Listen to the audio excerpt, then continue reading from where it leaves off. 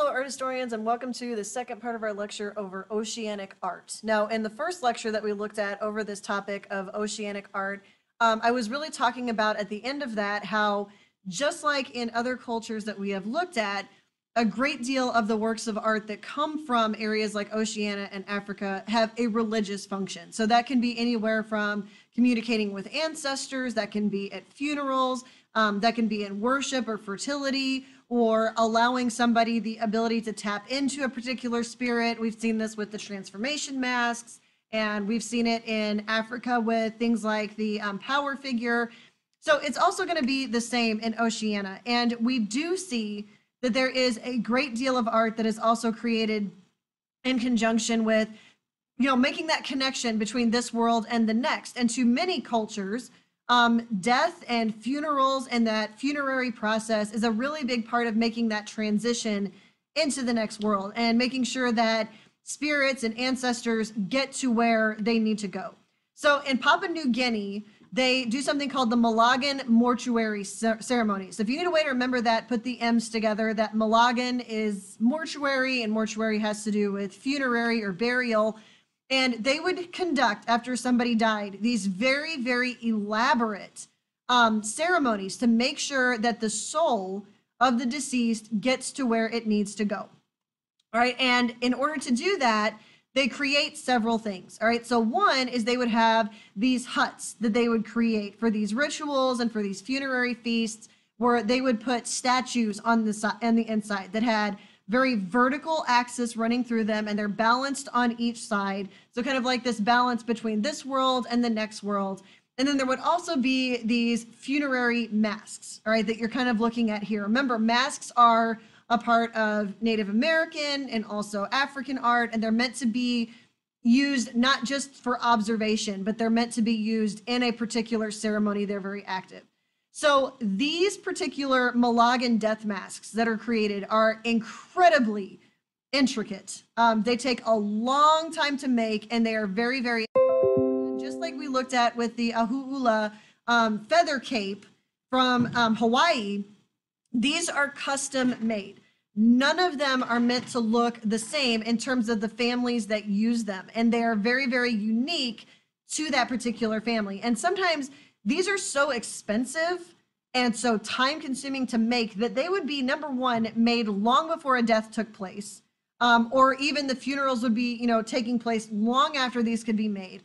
Or they would save them for whenever several deaths took place at the same time, because they were so expensive, but they were such an important part of this.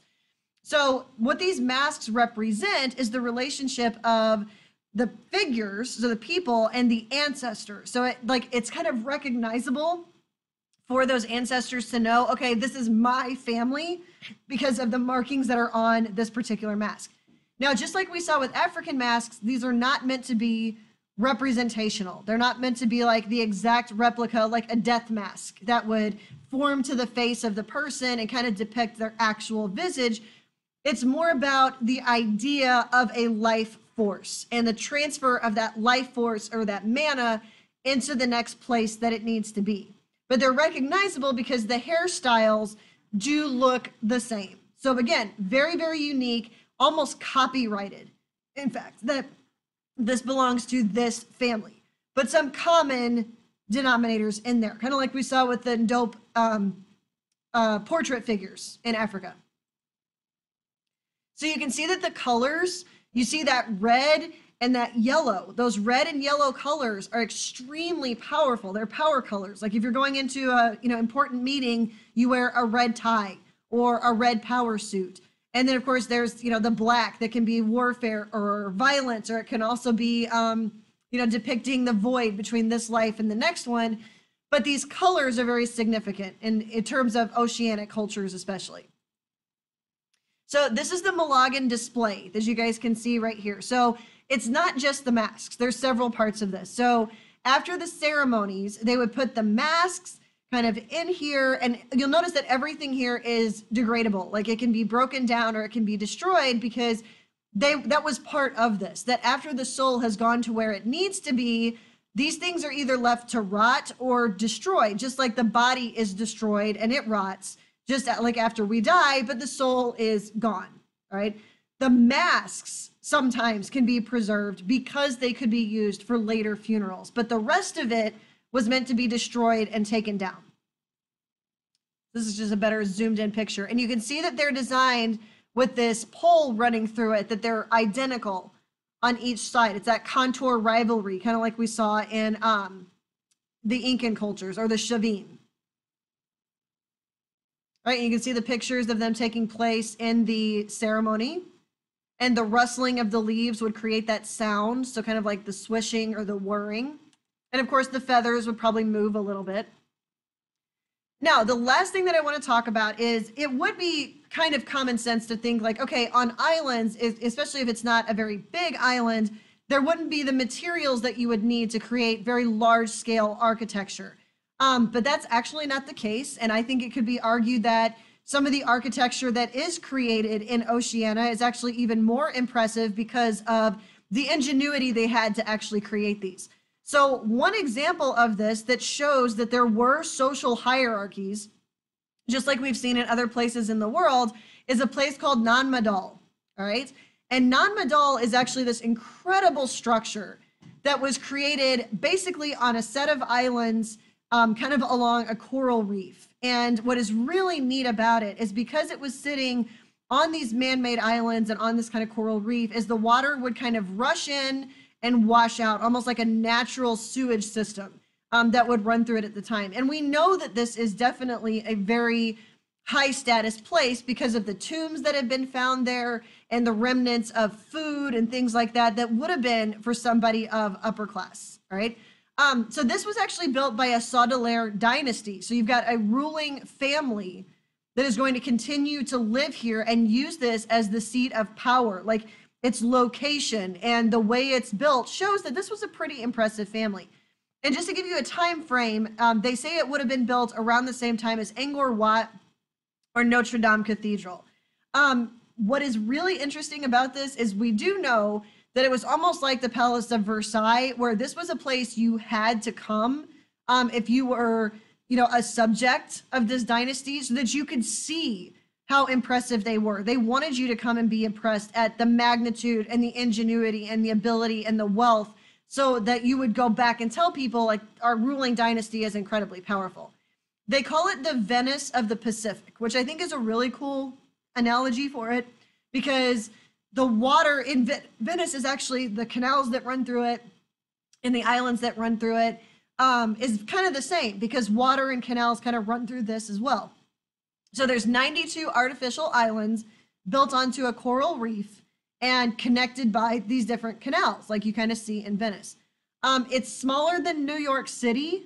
It's only 170 acres, but that's still pretty impressive if you're creating artificial islands. And one of the neat things about it is the walls are kind of designed to curve upward a little bit, kind of like the hull of a boat, because, on an island culture, boats are very important. So this kind of mimics that.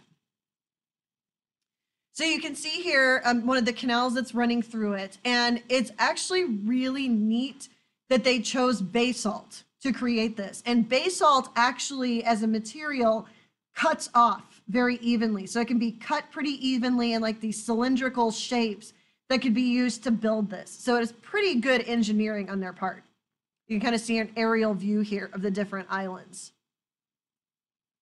And here you can see a really good view of the cylindrical, so the cylinders, the round parts that could be easily used to cut. Like you can see they're pretty well cut off and making kind of like this, not quite ashlar masonry, like not that smooth, not like Coricancha and the Inca civilization, but still pretty flat, all right, pretty even, pretty smooth. And then that upward kind of curve on the buildings, all right?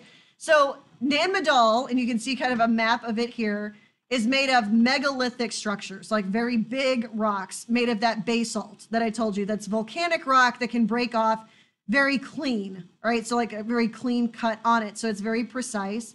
And the very center of it was the royal mortuary, which is definitely understandable because that's where your, ancestors are going to be. That's where you're going to honor them.